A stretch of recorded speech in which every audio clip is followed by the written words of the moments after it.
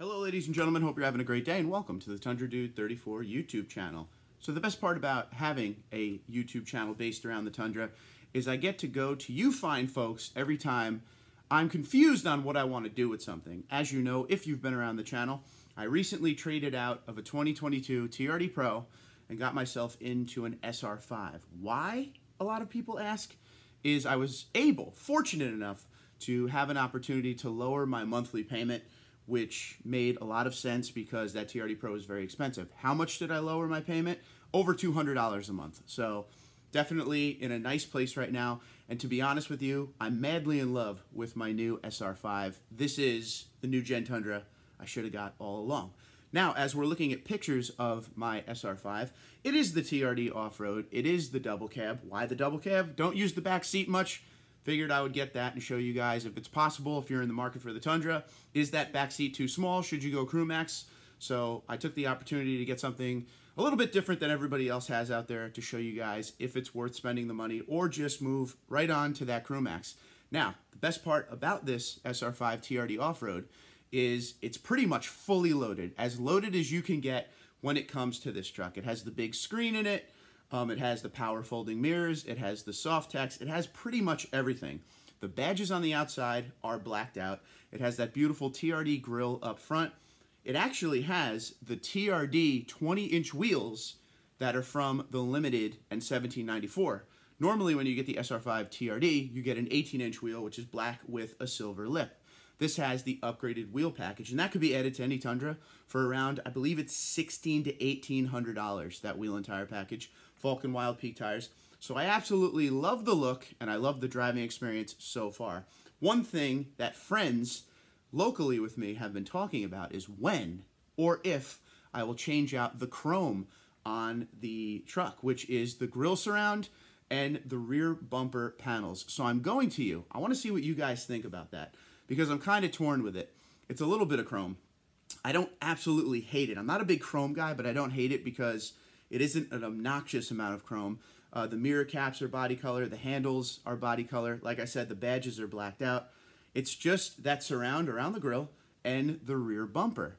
Now, one thing Toyota did that kind of makes me scratch my head is if you get an SR5 that's non-TRD, those surrounds are actually body color and the rear bumper is black. But when you go into a TRD off-road, it changes that surround and the rear bumper to chrome. I would think it would be the other way around, but hey, I don't know. I'm not the one who makes decisions in Toyota. But let's check out some prices on sparksparts.com and see what we would be paying if we were to make this move. So obviously, we would get the midnight black metallic surround and rear bumper. And here's just a little bit of pricing for you here. When you go to the website for the grille surround and you put in your color, the color is going to adjust the price as per how much you will pay. So the midnight black metallic for that surround would be about $770. And that would body color the front. It would probably look great. I'd probably black out the Toyota logo as well if we do that. So almost $800 for that front. If we go to the rear bumper panels to color match at midnight black, which does not add any cost, which is kind of nice, would be $308. So my question to you is, there are people on the channel that like the chrome. There are people on the channel that do not like the chrome. So I'm going to let you guys battle it out down in the comments below. What direction do we go here?